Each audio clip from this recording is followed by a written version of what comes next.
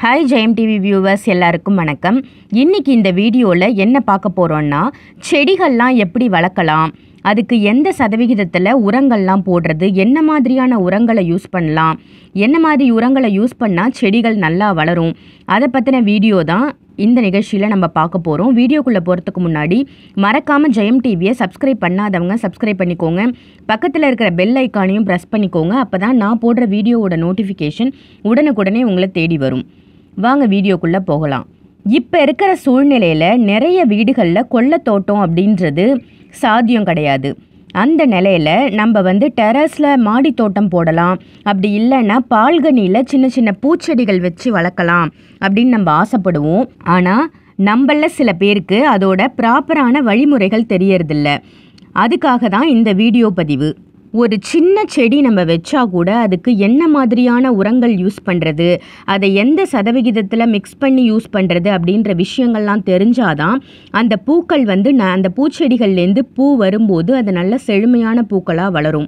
அந்த மாதிரி விஷயங்கள்லாம் தான் நம்ம இப்போ தெரிஞ்சுக்க போகிறோம்.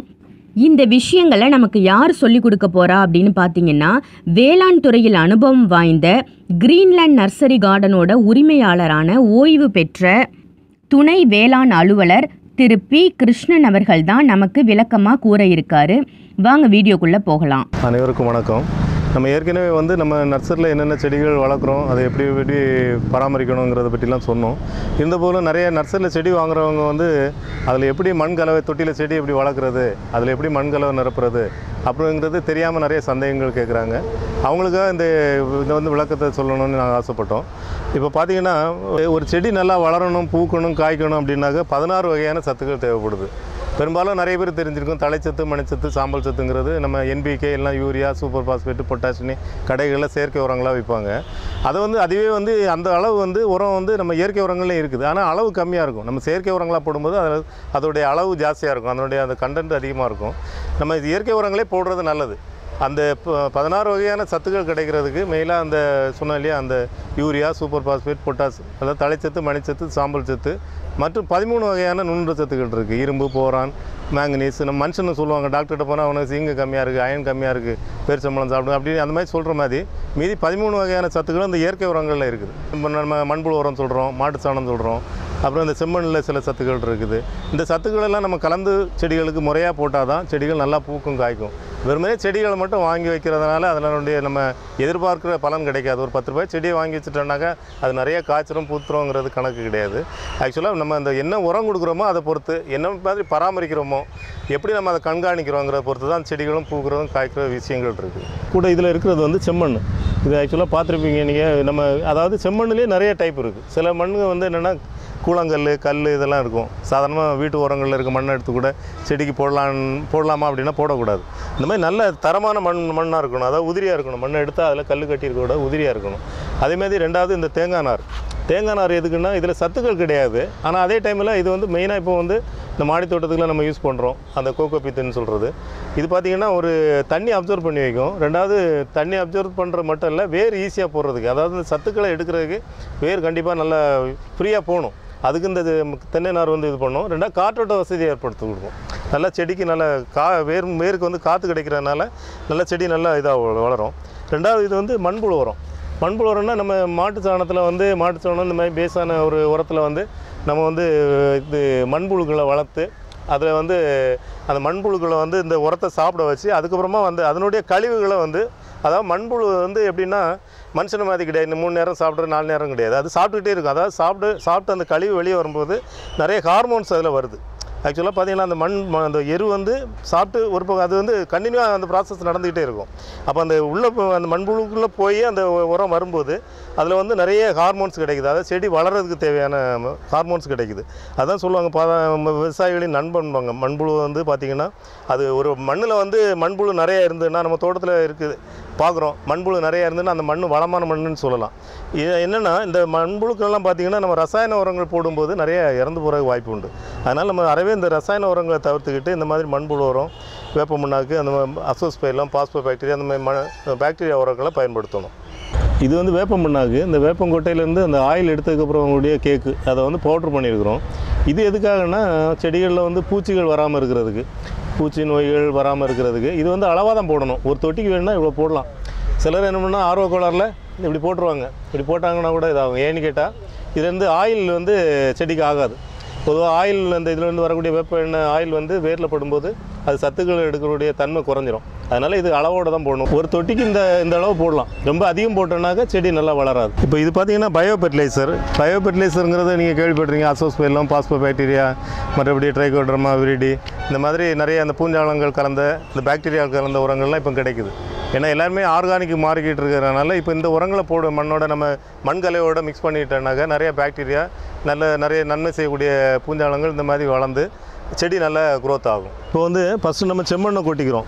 அதாவது தேவையான அளவு. இப்போ இது வந்து 2-3 தொட்டிக்கு போடுறதுக்கு உள்ள கலவை, மண் கலவை. இதில் ஏதாவது திரும்ப நம்ம நார் கல் இருந்தால் எடுத்துக்கணும். அப்புறம் தேங்காய் நார் கொட்டிக்கலாம். இது எல்லாமே 1:1:1, அதாவது எல்லாமே சம அளவில் கலந்துக்கலாம். பார்த்திங்கன்னா இதை எடுத்துக்கலாம். அப்புறம் மண்புழு உரம், 3ஆவதாக மண்புழு உரத்தை கொட்டிக்கிறோம். இந்த 3ஐயும் நல்லா கலந்துக்கணும், மிக்ஸ் பண்ணிக்கணும். கையால் நல்லா மிக்ஸ் பண்ணிக்கணும், ஈவனாக வர்ற மாதிரி. இப்போ பார்த்தீங்கன்னா இதிலே பார்த்தீங்கன்னா பாருங்கள், இந்த மண்புழு உரத்தில் மண்புழு இருக்குது பார்த்தீங்களா, தெரியுதா? இது வந்து மண்புழு, நம்ம மண்புழு உரம் கொட்டிருக்கோம் பார்த்தீங்களா, அதில் இருக்க மண்புழு தான். இது வந்து பார்க்குறது சிலருக்கு அருவருப்பாக இருக்கும். இது ஒன்றும் அருவருப்பான விஷயம் கிடையாது. நமக்கு நன்மை செய்யக்கூடிய ஒரு பிராணி. 2 வெஜிடேரியன், நம்மளை எதுவும் துன்புறுத்த போகிறதில்ல. இந்த மண்புழு வந்து நம்ம இந்த கலவையில் இருந்ததுன்னா, நான் ஏற்கனவே சொன்னேன் இல்லையா, அந்த மாதிரி ப்ராசஸ் நடக்கும். இந்த மண்ணை சாப்பிட்டு அது இன்னும் வளமாகிட்டே இருக்கும்.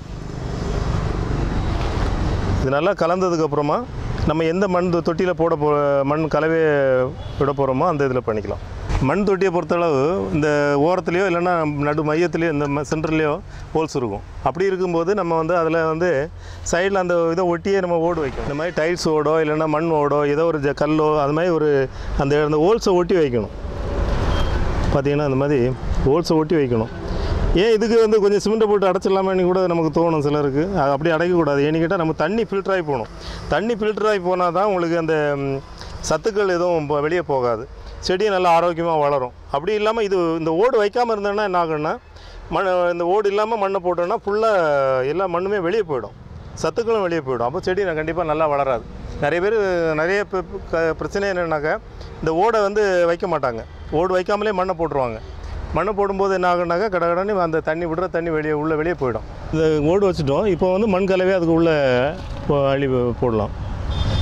சமமாக கலந்து அப்படியே போட வேண்டியதான். அதுக்கப்புறமா அந்த என்ன செடி வைக்க போகிறோமோ அந்த செடியை வந்து, இந்த செடி பார்த்திங்கன்னா இது பேக்கெட்டில் இருக்குது. நம்ம நர்சரியில் வாங்கும்போது இதுமாதிரி பேக்கெட்டில் இருக்கும். அந்த செடியை வந்து என்ன பண்ணோன்னாக்கா, நம்ம அந்த கவரை வந்து முழுசாக கட் பண்ணிடணும்.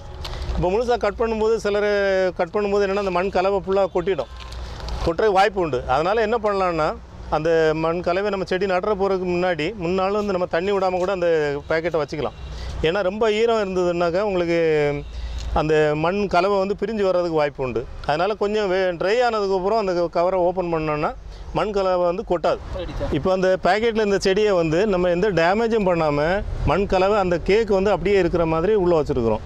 அந்த மண் கலவை இதை கொட்டிடுச்சுனாக்கா கண்டிப்பாக செடி டேமேஜ் ஆகிடும். அந்த கேக்கு அப்படியே அந்த மண் கட்டி அப்படியே வச்சதுக்கப்புறமா நம்ம சைடில் மண்ணை போட்டுக்கலாம். இந்த மண் கலவை போட்டதுக்கப்புறம் செடி வளரும்போது என்ன ஆகுன்னா, அந்த இதெல்லாமே ஒட்டு செடி தான். அப்போது என்ன ஆகுன்னா, இந்த ஓரத்துலேருந்து சில வேறு செடிகள், அதாவது இந்த தாய் செடிகள் வளர ஆரம்பிக்க வாய்ப்பு உண்டு. தாய் செடி எப்படி இருக்குன்னா, இதில் பார்த்தீங்கன்னா 5 இலை இருக்குது இல்லையா, 1 2 3 4 5. அதில் பார்த்தீங்கன்னா 7 இலை 9 இலை இருக்கும். இலை பார்த்தீங்கன்னா இதே மாதிரி இருக்காது, இந்த கலரில் இருக்காது, ரொம்ப ஒரு முரட்டுத்தனமாக இருக்கும். அந்த மாதிரி கிளைகள் வந்ததுன்னா நம்ம அதை கட் பண்ணி ரிமூவ் பண்ணிடணும். ஏன் பண்ணலைன்னா என்ன ஆகுன்னா, அந்த பக்க கிளைகள் மட்டும் நல்லா வளர்ந்துக்கிட்டே இருக்கும். ஆனால் அதில் பூ வராது. பூ நம்மளால் வரலனாலே நீங்கள் புரிஞ்சுக்கணும், இது நம்ம தப்பாக இருக்குது அப்படின்னு சொல்லி அதை ரிமூவ் பண்ணிடணும். அப்படி ரிமூவ் பண்ணாமல் இருந்தோன்னா இந்த செடியும், இந்த ரோஜா செடியும் கூட டெட் ஆகிடும், அதாவது ட்ரை ஆகிடும். அதனால் முக்கியமாக கவனிக்க வேண்டியது அதுவும் ஒரு முக்கியமான ஒரு விஷயம். அதில் இப்போது செடியை வந்து நம்ம ஃபுல்லாக அப்படி எந்த டேமேஜ் இல்லாமல் வச்சுட்டோம். அதுக்கப்புறம் அந்த பயோ ஃபெர்டிலைசர் சொன்னோம் இல்லையா, இந்த பாக்டீரியா, வேம், இந்த மாதிரி கலவைகள் கலந்த கலவையை வந்து நம்ம சைடில் போட்டு தண்ணி விடலாம். அதோடு அந்த வேப்ப மண்ணாக்கும் கொஞ்சமாக போடணும். அந்த அளவு போட்டால் போதும். அந்த அளவு போட்டு மண்ணை கிளறி விட்டு அதுக்கப்புறமா தண்ணி விடணும் அதில். ஆனால் மெயினாக நம்ம செடி நட்ட உடனே கண்டிப்பாக தண்ணி விடணும். சரி, நாளைக்கு விட்டுக்கலாங்கிறது இல்லை. இது தண்ணிக்கு பேரே உயிர் தண்ணின்னு பேர். ஆக்சுவலாக இந்த உயிர் கொடுக்குற விஷயமே இது தான்.